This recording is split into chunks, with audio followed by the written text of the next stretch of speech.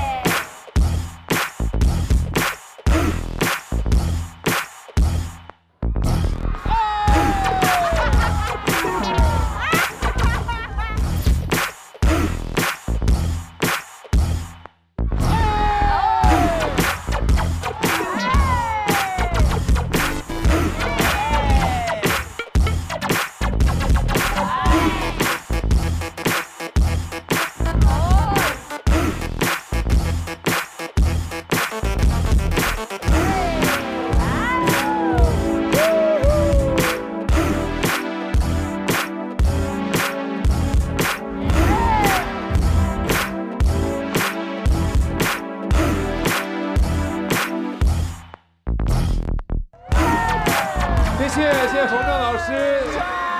接下来第二位，让我们有请 Roscoe。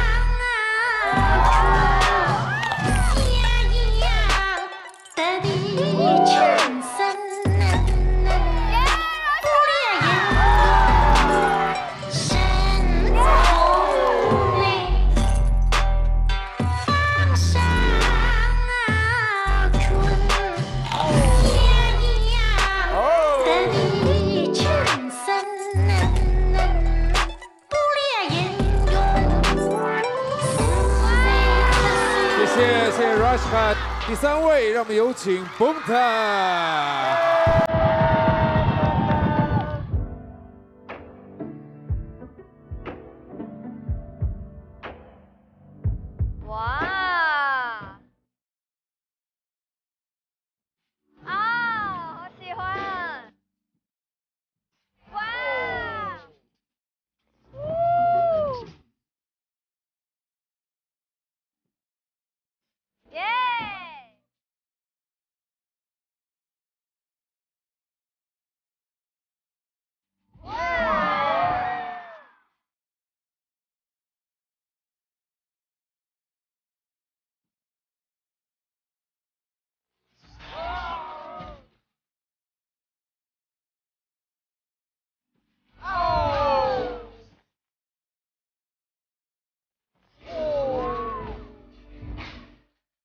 We got carried away. 谢谢 Bonta。接下来让我们有请叶叶。Unreroute the rivers, let the damned water be. There's some people down the way that's thirsty, so let the liquid spirit free. The people are thirsty.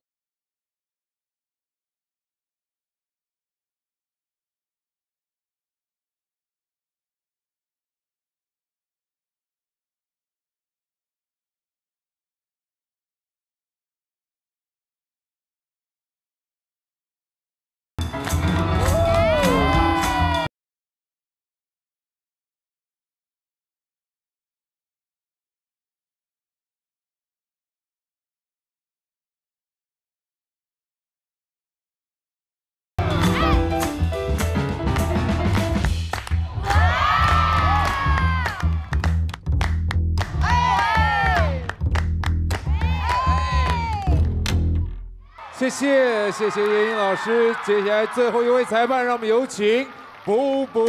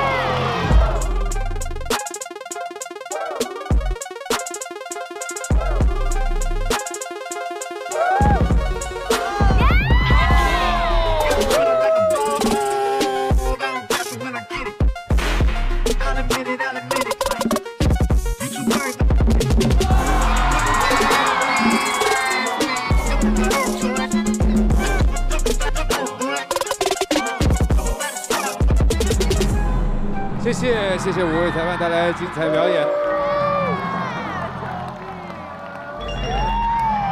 好可怕！天哪！怎么感觉有点下马威的感觉？好的，那么接下来我要为大家公布 T1T Routine Battle 规则。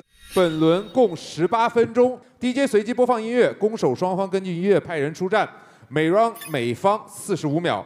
Routine 不能低于15秒，这将作为我们的判罚标准。两方跳完之后，裁判计时判罚，不可以判one more。获胜一方进入首类位，失败一方排到队尾。请注意，如果有任何一个限定厂牌率先抢到7分，就算18分钟没有到，比赛也即刻终止。哦。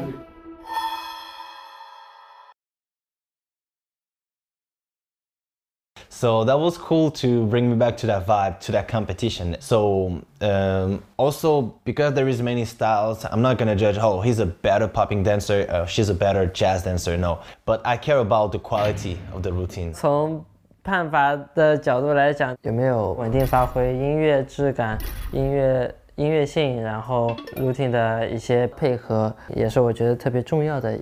72スモークなので体力がやっぱり続かなきゃいけないし、なおさらその体力の中でも、かかってくる音楽に対してのその表現だったりとか、合わせアプローチの仕方っていうのがちょっと自分自身のキャパシティが広くないと応用ができていかないと思うので、そこが難しいと思います。好的，那么现在呢，请6位主理人来到我身边，我们转瓶子决定首轮的出战顺位。 你觉得攻类方好还是守类方？站到第一个好，我觉得。为什么1好？多跳一轮。多跳一轮。对他赢了，他就多跳一轮。好的，那么第一位出战的是谁呢？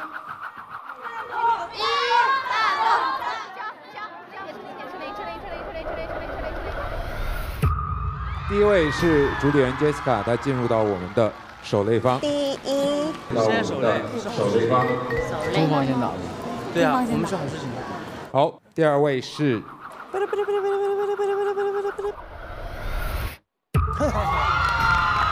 赞多。好的。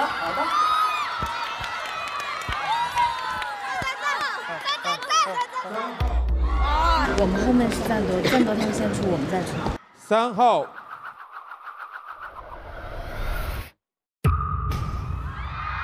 程潇主理人。可以。接下来4号，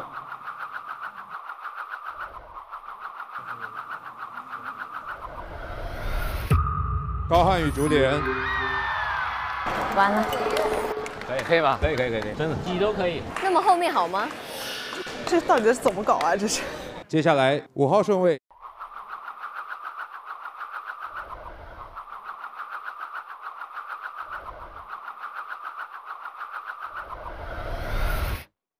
5号顺位李斯，最后是我们的杨丞琳主理人。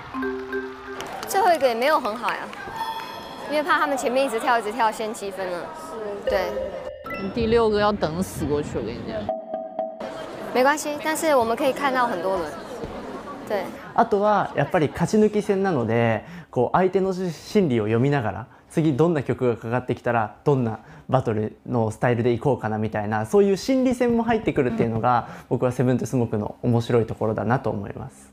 反正上来就来最顶了，气势必须盯，必须给我盯到这一秒结束，绝对不能示弱，你知道吗？绝对不能示弱。我觉得评审除了喜欢炸，应该很喜欢玩音乐、创意跟玩音乐。对，我觉得玩音乐挺重要的。还有 feel。反正了解评审的喜好也比较好推人，但是如果要推，肯定推准备最全的一组。那谁先上？因为可能是打蛋多嘛，用我们这个好一点的去打他们硬碰硬，很长的人守住擂台。平将军，第一 round 出谁？听歌。大庭是这次2v2的总军师，他有一张纸排兵布阵，一整张纸写满。我说婷姐，你这是要打死谁呀？因为第一肯定是要赢，对。如果第一的时候输的话，再需要当很久，对。所以第一是比较长一点的。赞多助理人拿了一个本子，制定一个计划，就是我们俩什么时候出哪一套 routine， 他都是1、2、3、4、5、6标好的。我们有想法了，跟我们就直接上。对，直接上不用问。咱现在就是想上就直接上就好了。是。